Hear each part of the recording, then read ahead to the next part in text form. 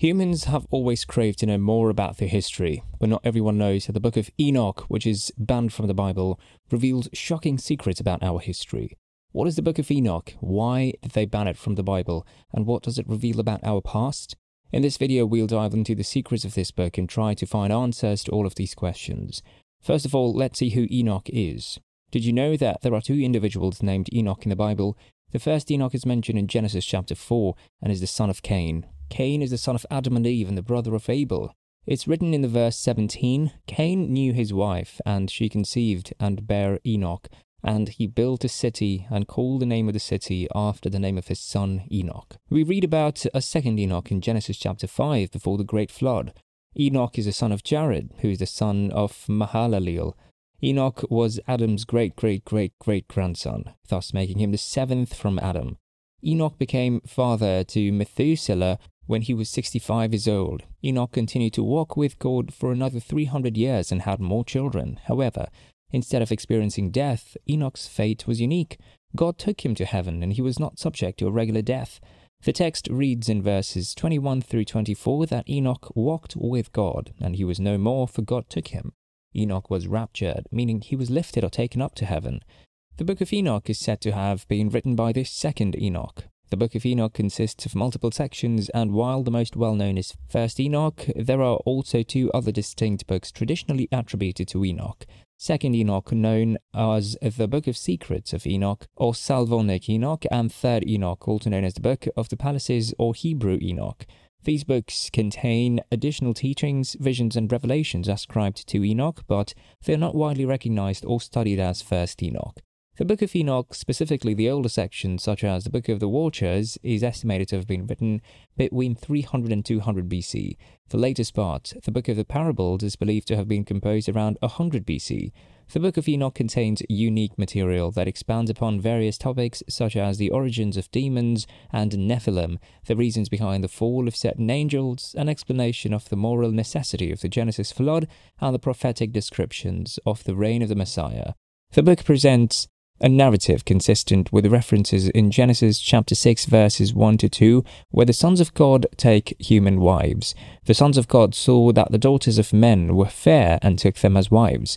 This resulted in the birth of hybrid beings called Nephilim. The presence of these giants and their wickedness is further elaborated upon in the book. Enoch 1 also includes dialogues between God and various angels, including well-known figures like Raphael and Gabriel. These dialogues provide additional insights into the celestial realm and the divine plan for judgment and justice. The book provides an explanation for the fall of certain angels from heaven, the reason behind their rebellion, and the consequences they face. It describes the disobedience and transgressions of these angels, leading to their expulsion from heaven. The book lists numerous fallen angels, numbering around 200, who are believed to have been involved in the rebellion against God and the corrupting influence on humanity. The names of these fallen angels are presented in the book, along with their respective roles and activities. The Book of Enoch portrays Enoch as a messenger or intermediary between God and the fallen angels. Enoch is depicted as delivering godly messages of judgment and condemnation to the fallen angels, informing them that they will have no peace or mercy due to their actions. In addition to the fallen angels, the Book of Enoch also describes the roles and activities of good angels, including prominent archangels such as Michael, Gabriel, and Uriel. These archangels are depicted as faithful servants of God who carry out various tasks and responsibilities, including keeping watch over humanity. In relation to the Genesis flood, the Book of Enoch offers a moral explanation for its necessity. It presents the corrupting influence of fallen angels and the resulting wickedness of humanity as reasons for God's decision to bring about the flood as a means of divine judgment and purification. Furthermore, the Book of Enoch contains prophetic passages that provide an exposition of the 1,000-year reign of the Messiah, also known as the Messianic age of the Kingdom of God. It describes a future time of peace, righteousness, and justice upon the leadership of the Messiah, the Son of Man. The Book of Enoch includes some strange references to Noah and provides some unique details about his birth and significance found nowhere. According to the book, Noah is born with white hair, which initially causes uncertainty for his father Lamech. However, Noah's right disposition and his ability to bless the Lord upon his birth reassured Lamech about his paternity. The book also depicts Methuselah, Noah's grandfather, seeking advice from Enoch, who reveals that Noah is indeed Lamech's son. Enoch further reveals that Noah and his 3 sons will be spared when the earth is destroyed, indicating their role in the preservation of humanity. These details contribute to the overall richness and diversity of traditions and perspectives surrounding Noah and the Great Flood. So why is the Book of Enoch not found in the Bible? The main reason being, the scholars have raised concerns about the authenticity of the Book of Enoch due to several factors, including the different time frames attributed to Enoch's authorship in the various sections of the book. The discrepancy suggests that multiple authors or redactors likely contributed to the composition of the text over an extended period. Furthermore, the distinctive religious trends, concepts, and language found in different chapters of the book align with the religious and cultural contexts of their respective time periods. This observation supports the theory that the Book of Enoch is a compilation of writings from various authors who attributed their work to Enoch to lend it authority and authenticity. While the Book of Enoch was initially accepted and held in high regard by certain Jewish and Christian communities, it is presently considered pseudepigraphical, which means it's ascribed to a figure that's Enoch, who likely did not author it. The classification of the Book of Enoch is pseudepigraphical, based on factors such as its late composition, the presence of anachronistic elements, and its departure from established religious teachings and norms. These factors contribute to its separation from the canonical scriptures of Judaism and mainstream Christianity.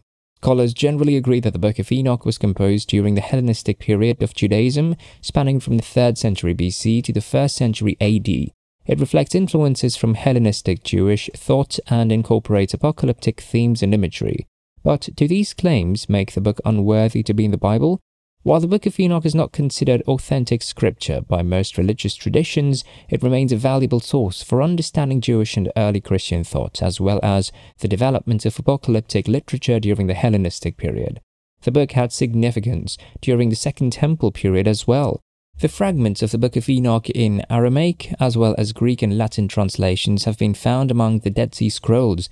This discovery indicates that the book was known and circulated among Jews and early Near Eastern Christians during the time. Additionally, the Book of Enoch is referenced or quoted by several authors from the 1st and 2nd centuries. It's mentioned in the Testaments of the 12 Patriarchs, and a short section from 1st Enoch is even cited in the New Testament.